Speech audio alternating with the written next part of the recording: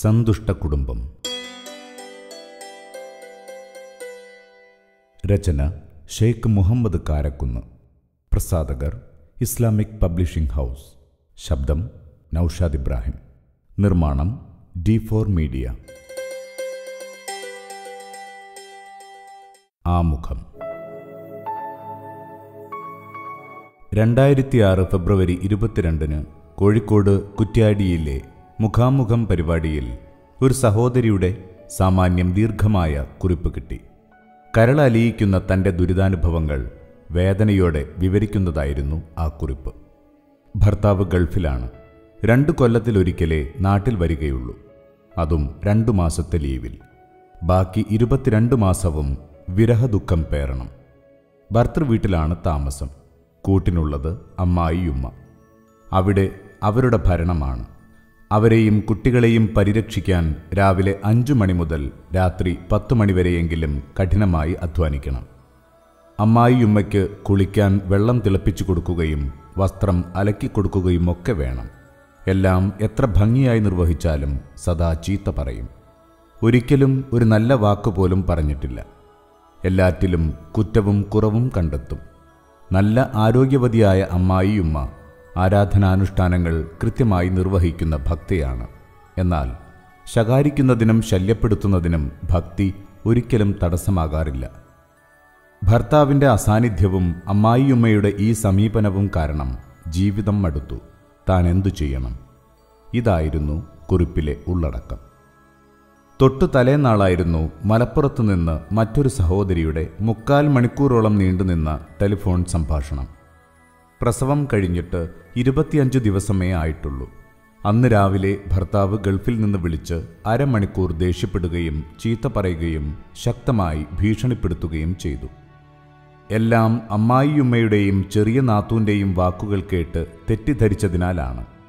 തൻ്റെ വാക്കുകൾ ശ്രദ്ധിക്കാനോ സങ്കടം കേൾക്കാനോ പോലും തയ്യാറാവാത്ത വിധം ഭർത്താവിനെ തെറ്റിദ്ധരിപ്പിച്ചിട്ടുണ്ടെന്നാണ് ആ സഹോദരിയുടെ പരാതി. ആശ്വസിപ്പിക്കാൻ പരമാവധി ശ്രമിച്ചിട്ടും തേങ്ങിക്കരച്ചിൽ കേട്ടുകൊണ്ടാണ് റിസീവർ വെച്ചത്. സമീപകാലത്ത് ലഭിക്കുന്ന കത്തുകളിലും ടെലിഫോൺ സന്ദേശങ്ങളിലും പലതും കുടുംബത്തകർച്ചയുടെ കഥ പറയുന്നവയാണ്. ഒപ്പം സഹോദരിമാരുടെ ദുരനുഭവങ്ങൾ വിവരിക്കുന്നവയും.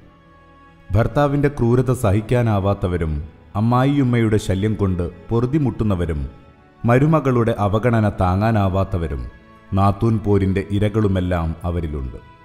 എല്ലാം പരിശോധിക്കുമ്പോൾ ഒരു കാര്യം സംശയാതീതമായി ബോധ്യമാവുന്നു.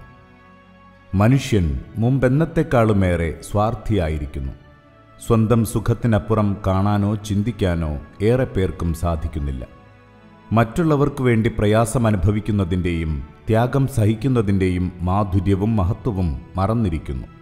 അതിനാൽ അടുത്ത ബന്ധുക്കൾക്ക് വേണ്ടി പോലും സ്വന്തം സുഖസൗകര്യങ്ങൾ ത്യജിക്കാൻ തയ്യാറല്ല.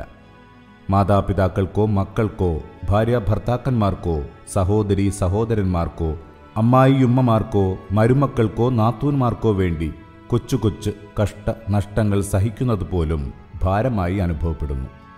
മനസ്സിലെ കാരുണ്യവും ദയയും വിനയവും വാത്സല്യവും നഷ്ടമായതാണിതിന് കാരണം. അതിന് വഴിവെച്ചതോ അതിരുകളില്ലാത്ത ഭോഗതൃഷ്ണയും.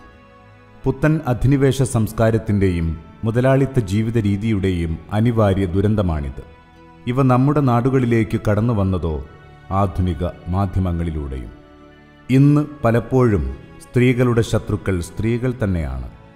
വേട്ടക്കാരും ഇരകളും അവർ തന്നെ. ഇത്തരമൊരു സാഹചര്യത്തിൽ കേരളത്തിലെ പേരും നാടുമറിയാത്ത 10,000-കണക്കിന് സഹോദരിമാരുടെ കണ്ണീരും തേങ്ങലും ചുടുനിശ്വാസങ്ങളും നെഞ്ചേറ്റുവാങ്ങി ഹൃദയവികാരങ്ങളിൽ ചാലിച്ചെഴുതിയ കൊച്ചുകൃതിയാണിത്. ഇതിലെ അക്ഷരങ്ങൾ കുറിച്ചിടുമ്പോൾ മനസ്സിൻ്റെ മുമ്പിലുണ്ടായിരുന്നത് ദുഃഖം ഘനീഭവിച്ചു കരുവാളിച്ച മുഖങ്ങളും കണ്ണീരുവറ്റാത്ത കവിളുകളുമാണ്. ഇത് വായിക്കുന്ന ഏതമ്മായിയുമ്മയും മരുമകളും നാത്തൂനും ഉമ്മയും മകളും മറ്റു കുടുംബാംഗങ്ങളും അതിപ്രധാനമായ ഒരു തീരുമാനമെടുക്കണമെന്നാണ് ആഗ്രഹം.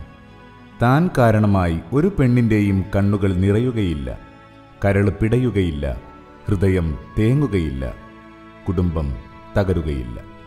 ഈ ആഗ്രഹ സഫലീകരണത്തിന് അല്ലാഹു അനുഗ്രഹിക്കുമാറാകട്ടെ. ഇതിനെ അതിമഹത്തായ ഒരു സൽക്കർമ്മമായി സ്വീകരിക്കുമാറാകട്ടെ.